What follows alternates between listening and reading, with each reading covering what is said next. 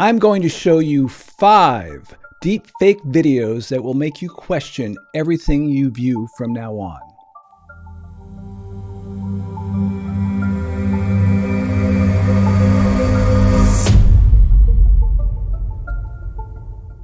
The first version of Adobe Photoshop, developed by Thomas and John Knoll, was released in 1988.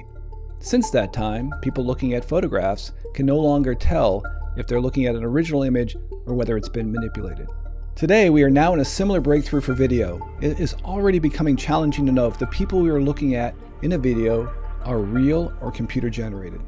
The state of the art of deepfakes continues to get better and better, and soon, when we're watching TV or YouTube or Instagram, we have to look at the people, whether they're actors or politicians or even family members, and question, did they really say that? Is that real or is that computer generated? I want to show you 5 examples of the state of the art of deepfakes today so you know where things are and how much we should question what we view. Deepfake number 1, Mark Zuckerberg from Facebook.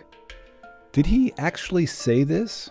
I wish I could keep telling you that our mission in life is connecting people, but it isn't. We just want to predict your future behaviors. Spectre showed me how to manipulate you into sharing intimate data about yourself and all those you love for free. The more you express yourself, the more we own you.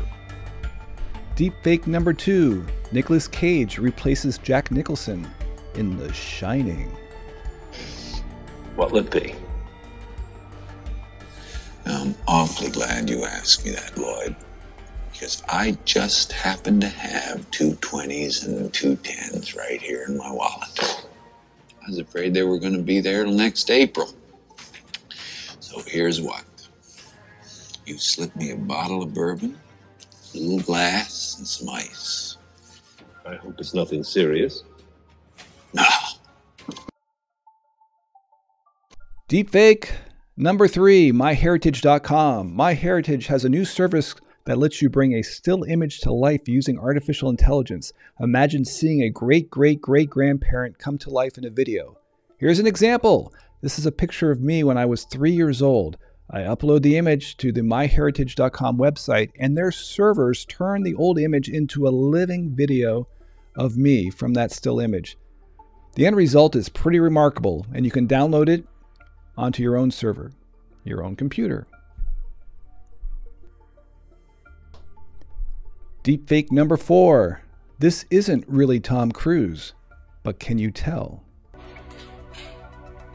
I'm going to show you some magic. It's the real thing. I mean,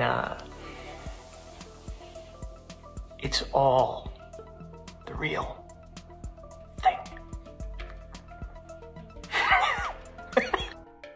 Finally, deepfake number 5. Barack Obama with some salty language. Can this technology be used to have politicians say words they didn't actually say to incite a global crisis? How about this? Simply, President Trump is a total and complete dipshit. Now, you see, I would never say these things, at least not in a public address, but someone else would. Someone like Jordan Peele. This is a dangerous time. Moving forward, we need to be more vigilant with what we trust from the internet. That's a time when we need to rely on trusted news sources. It may sound basic, but how we move forward in the age of information is going to be the difference between whether we survive or whether we become some kind of up dystopia. Thank you, and stay woke, bitches. Well, that concludes our 5 deepfake examples. Thank you for watching. If you liked the video, please hit the like button.